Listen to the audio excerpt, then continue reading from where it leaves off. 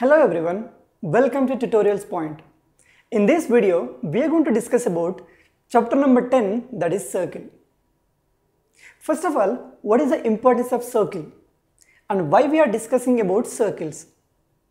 If you observe our surroundings, there are a lot of objects which are made in a circular shape, or at least they have circular impression on them.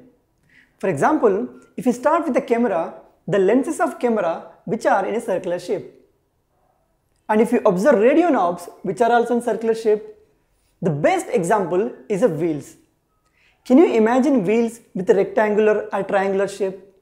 No, right? And if you observe our earth, the side view of earth is a circle.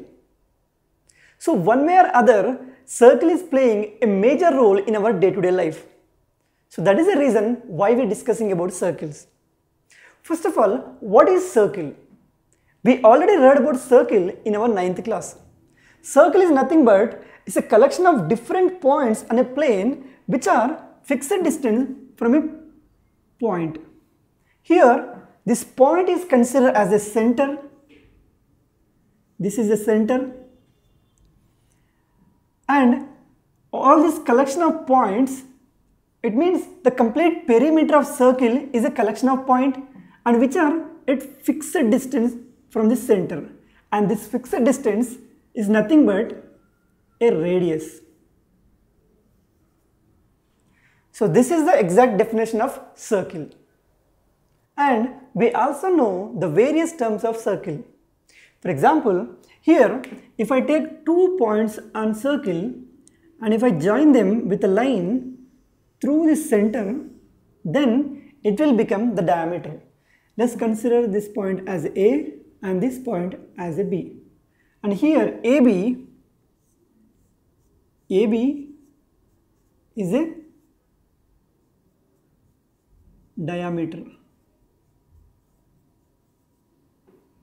And if I take 2 more points on a circle and if I join them with a line, and here the 2 endpoints of this line on the circle, let's consider them as a point M, point N. Here M and N, this line is considered as a chord. And if I take 2 more points here and here, let's consider as a X and Y. This small portion of this perimeter is called arc. Here X, Y is a arc. This arc is nothing but a small portion of perimeter.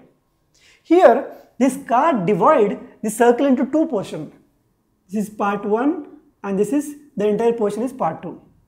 And these 2 different parts which are divided by chord is considered as a segment.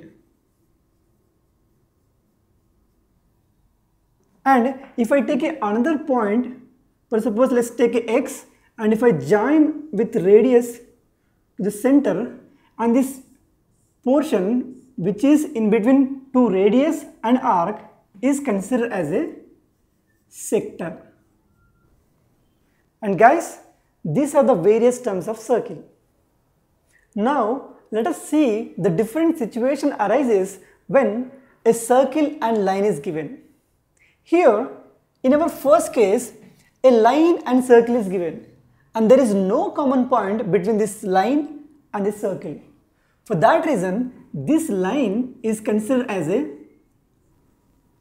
non-intersecting line. And here, in case 2, we have one common point between this line and this circle.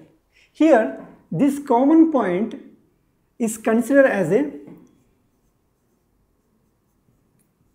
point of contact. And here this line has only one common point with circle. That's why this line is considered as a tangent. And here, coming to our third case, here this line has 2 common points, that is point 1 and point 2. For that reason, this line is considered as a secant of circle.